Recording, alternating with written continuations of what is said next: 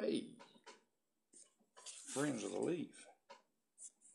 Hope everybody's doing good. Let me get this thing adjusted here. Before we get started, I want to make an apology. I want to say thank you and also make an apology.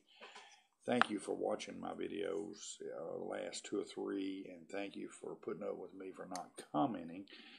I haven't been able to comment on this iPad.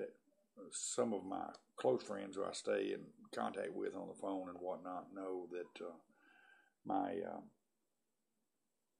laptop has been down. We got a friend in Houston that is doing some work on it, and I'm not rushing them anything because it's not costing me anything other than parts to get it fixed. And so I'm on the tablet, and up until just tonight, I haven't been able to type in any comments, and I finally figured out. I thought I had figured it out the other day when I had talked to Guy Witherspoon one day earlier in the week, but had figured out how to comment and type in on YouTube, and I was wrong. I didn't. So as of tonight, I can comment, and so I'm way behind on comments on my own videos.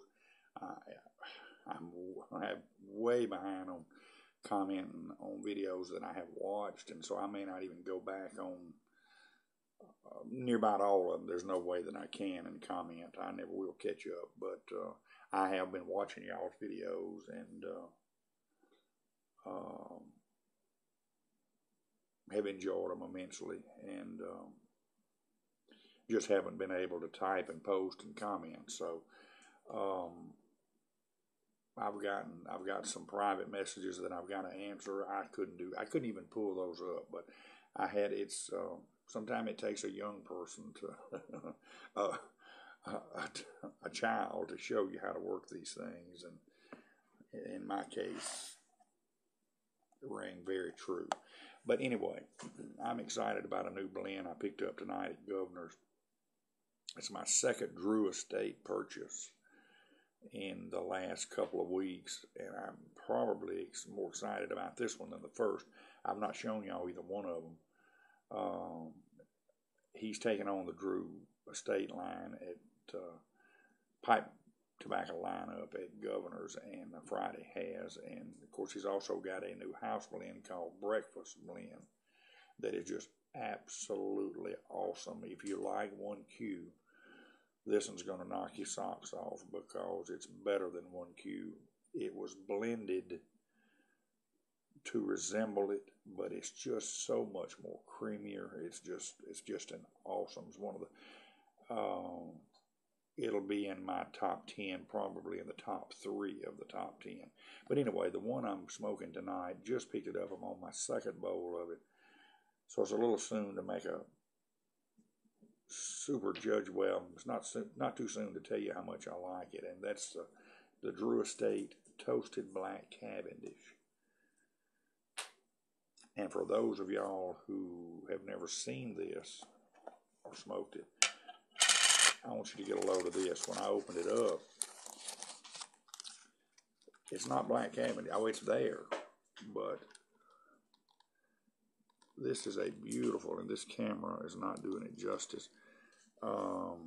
There's tons of Black Cavendish in it. Just an absolutely beautiful tobacco.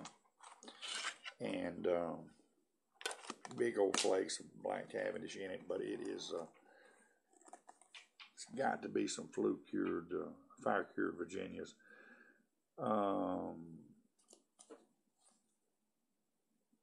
Admiral's Row blend, Toasted Black Cavendish. Okay, it says, the only description, it says, you could smoke this all day long and never be without company, as the aromatics capture everyone within a wisp of your smoke. A mild and flavorful blend of toasted Cavendish with notes of vanilla and fire-cured tobaccos. Look, the smell of this, a 10 note, is awesome. The flavor is just magnificent. You do taste a little vanilla in it, but I tasted some other fruitiness. So just hadn't. This is on my second bowl, and I haven't smoked it enough to pull out all the nuances on it. And I'm not the best in the world at that anyway. But I'm just telling you, take my word for it. If you like any kind of aromatic, even if you don't like an aromatic, but you're a once in a while aromatic smoker, you're gonna like this one. And of course, I always like their artwork on their tin. The other one that I have grown very fond of is Central Park. Central Park Stroll.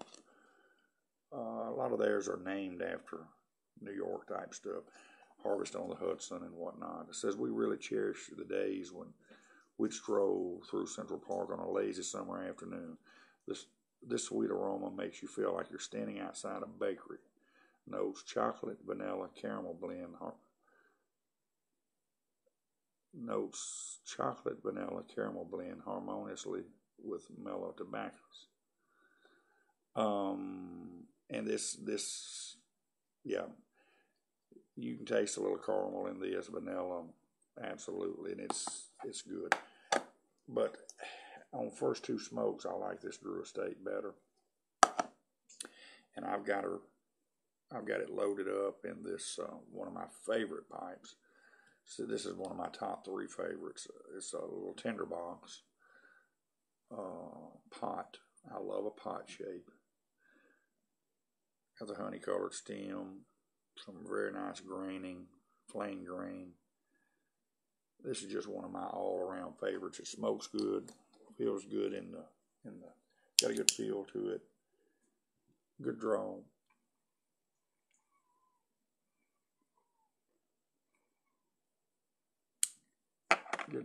Good feel in the hand.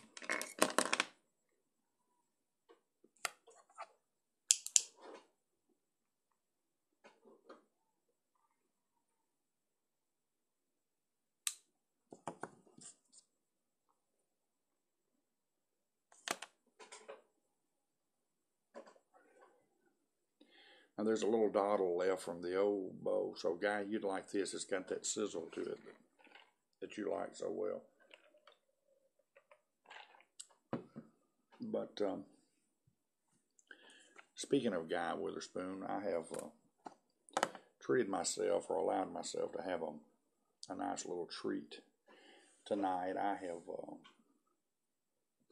Phyllis, my wife, and Miss Emily have turned in kind of early, and I've been watching a repeat of the Bucket List and messing around and watching videos. I need to be catching up on new ones, but I got off into some reruns and some of Guy Witherspoon's old reruns. And if you hadn't had a chance, I see a lot of people say, need their nightly dose of Guy Witherspoon. I know Glenn, I've seen his comments that he truly enjoys getting his nightly dose of. It's just, the guy's one of those, and y'all hear me talk about him all the time too. He's just a very relaxing, smoothing, calming effect that I get, and certainly others do too, of watching him. And you owe it to yourself to go back and watch. He's got a couple of hundred or more videos up. You owe it to yourself to go back and watch some of the beginnings.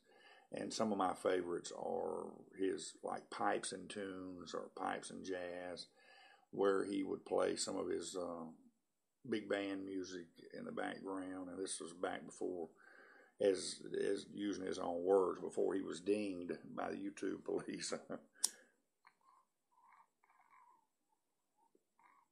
I've got some air draw back in here too. And it's a shame, but we used to listen to he'd play as Artie Shaw and Benny Goodman, and I tell you, I just absolutely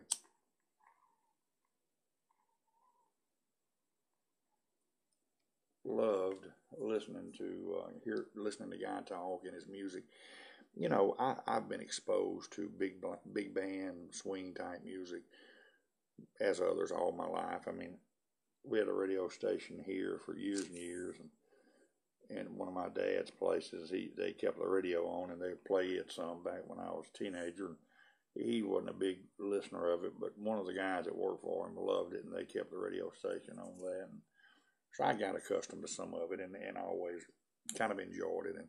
But I really, Guy Witherspoon got me really interested in it, and I've developed a passion for listening to it. I turn it on, turn the TV on. Satellite on the satellite radio and listen to it. I think it's channel 801 on our satellite, and I keep it on a lot of times. A lot of mornings I'm getting ready for work. Late in the evening, if I'm just wanting to relax and smoke a pipe, I'll turn it on. It's really enjoying. So, Guy, thank you for taking the time to do these videos. You're one of my favorites to watch, and I'm like Glenn and others. I've got to have my nightly dose, and I thank you again for taking the time to do it. And like I say, it's always fun to go back.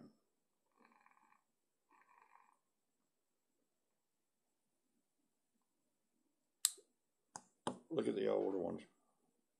His tonight was on his rare KBB, the 1920s pre-K-Woody yacht. Beautiful, beautiful pipe. I've seen him do a video way early on in his YouTube career, as he says sometimes.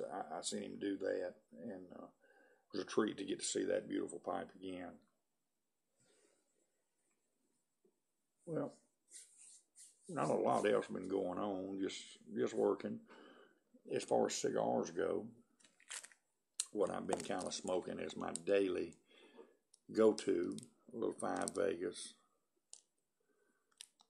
Series A, and another one that I've fallen in love with. And these are cigars you can pick up I buy on the cigar bids, and I'm $3 range.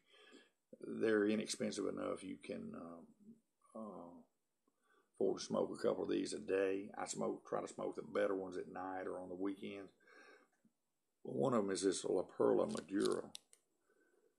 Look, some of you guys that like a fuller smoke, this thing you pick up some great nuances in it too. And went to an event at Governor's the other night with CLE and the Asylum people, and I don't know if I'm pronouncing this right. I'll chop this up, I'm sure, but EIROA.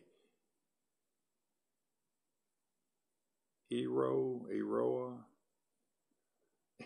Anyway, and I heard them call the name, and I cannot. But let me tell y'all, this is a fantastic smoke.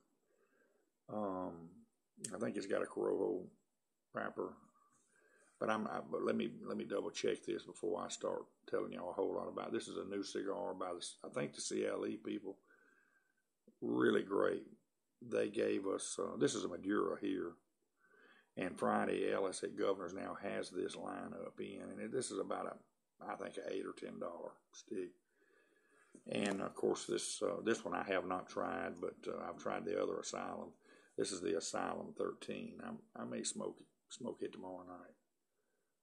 But that's kind of what I've been doing kind of what's been going on with the cigars.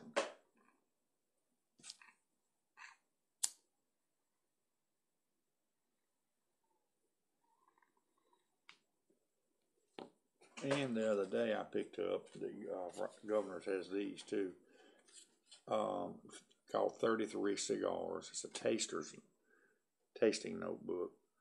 The book where you keep up. It's got the little flavor wheel, and you can put your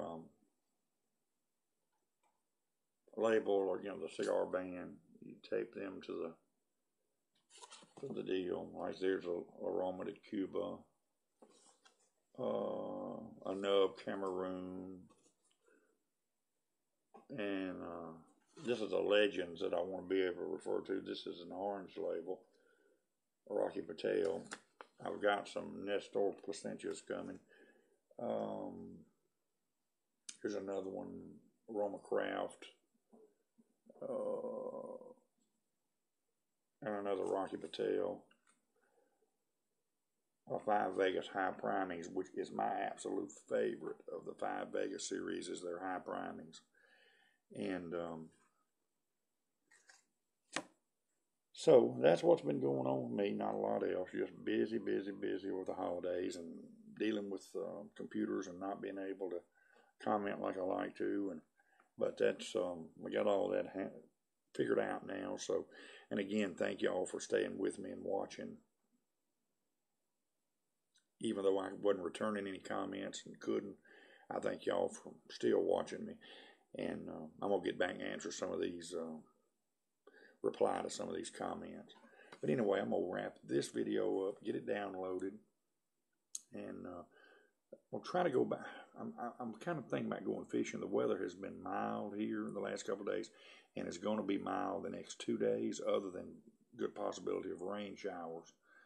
Scattered showers, but if I don't go fishing, I'm more than likely not going to meet Hoss, aka Cameron Myers, at Governor's tomorrow. He's going to educate us on the spirits, the drink, the spirit absinthe, and we're going to have a little instruction tomorrow and sample a glass or 2 of absinthe. So anyhow, y'all take care as always, and have a good weekend, a good holiday coming up. Thank y'all for your friendship, for watching, and as always, God bless you.